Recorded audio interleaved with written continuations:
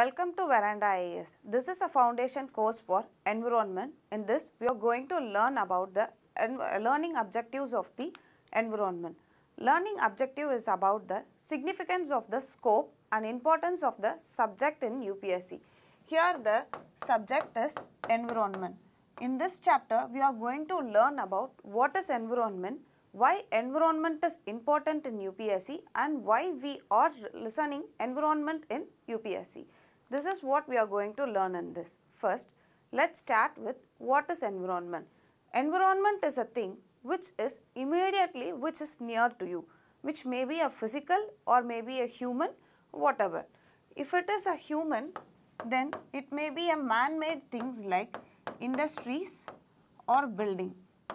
If it is a nature, it may be air, a land or things which is naturally present in and around you. It may be an ecosystem too. This is called the environment, which simply we will call it as a biotic and abiotic factors, which is a living and non-living factors of the environment. Now, let's see why is environment in UPSC.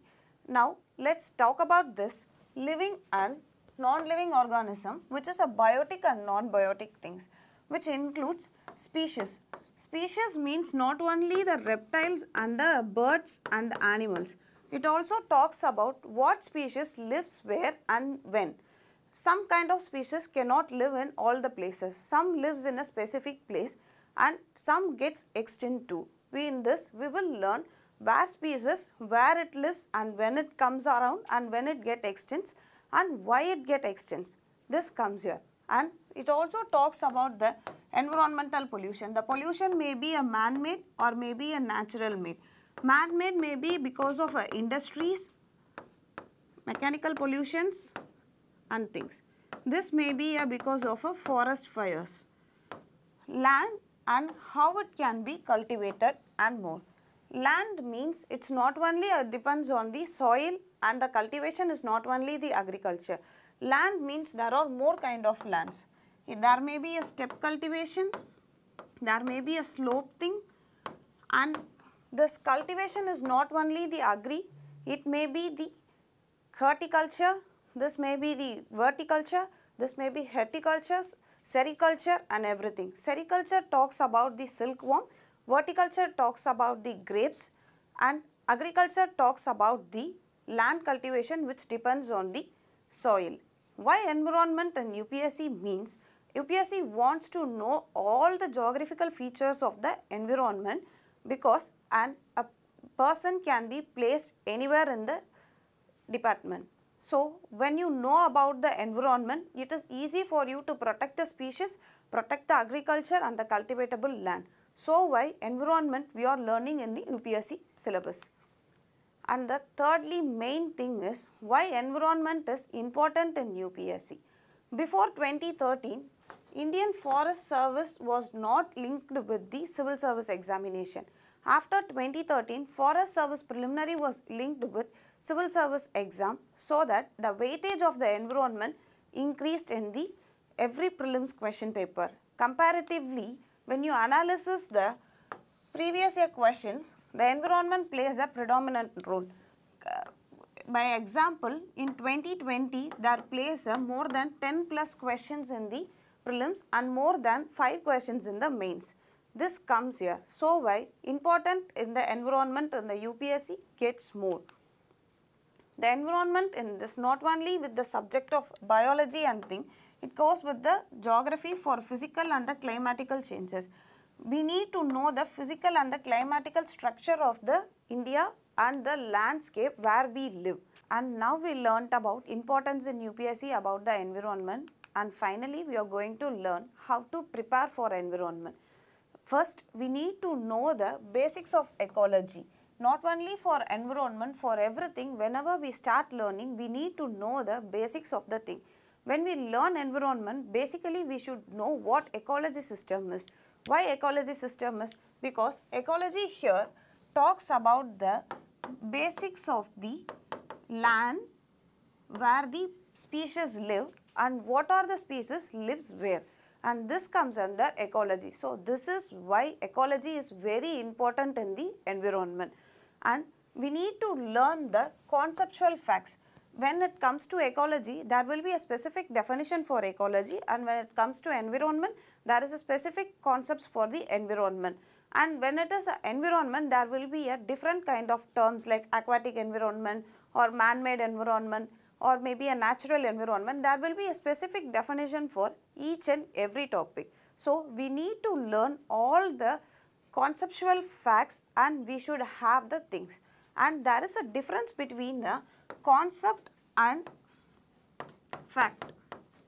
Concept means which is a theory which can be, you can modify it with the same meaning.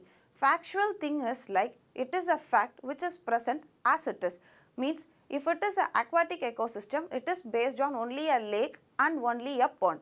But when it comes to the pond, you can elaborate it like lake may be a fresh water or maybe a salt water. These kind of species are present there, and these kinds of species will not be present there. And when it comes to the fact and factual, you should know the difference between that, and you should learn accordingly and make notes accordingly. And this is how we need to prepare the environment.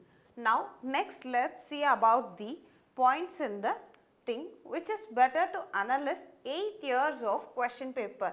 And now let's discuss why we are going to discuss about the 8 years of question paper here, and what is a link, how to link the topics with the current affairs also. So now there is a connection between these 2 points, which means that when we analyze last 8 years of question paper and when we know how to link the topic with the current affairs. Let's have an example of a glacier melt, which is that glacier melts repeats for more than a year, which comes for past at least 10 years. So at least we will get one question paper in that. So when you know the regular current affairs, it's like when it started melting, how much it melted, what are the animals present in that glacier area, what are the continents have glaciers, and when it started melting. So at least we will have one question. So when you analyze at least 8 years of previous year question paper, you will get at least one question in that. It is not only about the glacier melt, you will also have the other questions like the vegetations or sometimes of a heavy rainfall. What are the things we will get into is, when you analyze the last 8 years of question paper, at least we will get 1 or 2 questions in the next years of question paper. And now here comes the syllabus. Whatever you learn, we need more about the syllabus. Without syllabus, we cannot learn anything about it. For prelims, we need to know the general issues of the environment, ecology, biodiversity and climate change. There is a difference between ecology, environment and biodiversity. We should know the difference between each and everything. Climate change occurs is not only because of a man-made, it also because of the natural things. General issues of the environment related with the environment, ecology, biodiversity and climate change should be noted each and every time, not only based on the current affairs but based on the conceptual and factual points too. You should not always have the subject specialization. Whenever whatever subject we need for a current affairs, we need to link with the concepts and factuals. For mains, environment 3 comes under the GS paper 3. For things, conservation, environmental pollution and degradation, environmental impacts and assessments, disaster management. This all comes under the major mains topics of the environment. We need to know all about the EIA facts, EIA agreements, EIA, everything about the EIA, why in EMA is implemented, when implemented, what is a conservation and why environment is more important for us. This comes under the mains topic. Now, what does UPSC test in you? Primary understanding of the subject is very important for the UPSC. The basic question for the environment is maximum from the concepts or from the factual. They will be asking from your what are the new species in the current affairs, maybe based on the zoological park, maybe based on the climate changes, or maybe based on the geographical basics of like how the Western Ghats, where the Western Ghats starts and where it ends. What are the species or depend on the Western Ghats? What are the vegetations are done? What are the monsoon seasons? This is how the UPSC will test in you when they wants to test as a basic points. This is how it comes. Now we learnt about what is environment, why environment is important, and why environment in UPSC, why environment is important in UPSC, how we need to study environment, how we need to prepare for prelims and mains, what are the important points, how many years question paper we need to go through this. This is how we need to learn. This is a learning objective for environment. Thank you.